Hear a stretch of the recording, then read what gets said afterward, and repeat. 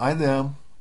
In this video I'm going to show you how you can cut out a segment from a DVD and use that segment in DVDStyler. I've started DVDStyler here, and my video format is PAL, and I OK that. I don't want any template, and to use a DVD, I say DVD adds titles from DVD, like that.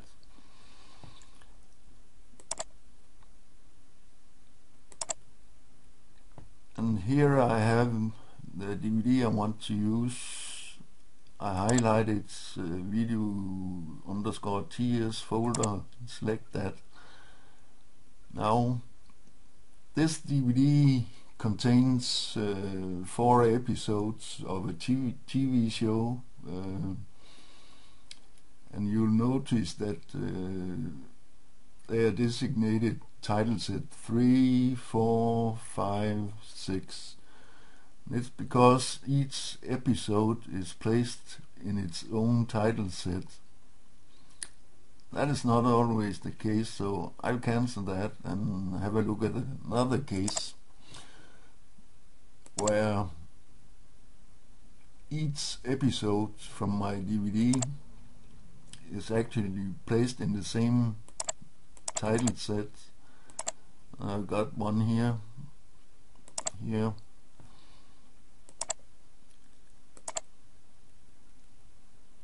now you'll notice it says title set 1. It has an episode here, 45 minutes, but I know there should be four episodes actually, and it's the limitation in DVDStyler. If there are more than one title, that is video or episodes in a title set, it can only handle the first. So if you know you have episodes on a DVD, there should be 4 episodes, and you're presented with something like this, you cannot use it. It's the limitation. I'll cancel that, because what I really want to use is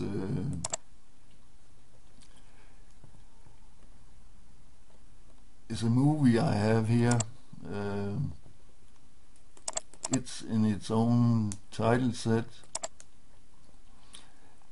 and it's in NTSC format. So I'm presented with the option to change my project setting to NTSC, and I say yes to that. And since there is only one title set, there's only one title in it, it's just added down here in the title set manager. Now I double click on my title 1 here to get its property. It looks like this. You see it's a movie, 1 hour and 38 seconds. It says copy here for the video part, and it does as well for the audio, because it's already from a DVD and it can be used as it is. For the video, next to the video, there are 3 dots here. If I double click on that, I get my video property, and it is here I can cut out a segment. I can choose where to position to make my position in the movie or video, either by using the slider here or those arrows down here. The inner arrow steps 1 second at a time. The outer arrow steps a frame at a time. And when I get to the position I want, I can cut my beginning. I could OK, and I'll get the rest of the movie in as a segment. Probably there will be some credits in the end. Oh, here, I'll cut it there. Okay, so now I have made a segment I can use. I OK that.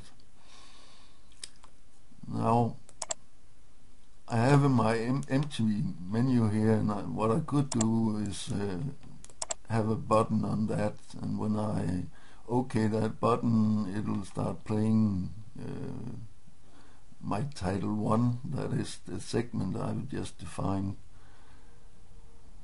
What I also could do is double click on the menu to get its property, and then I could use a pre-command.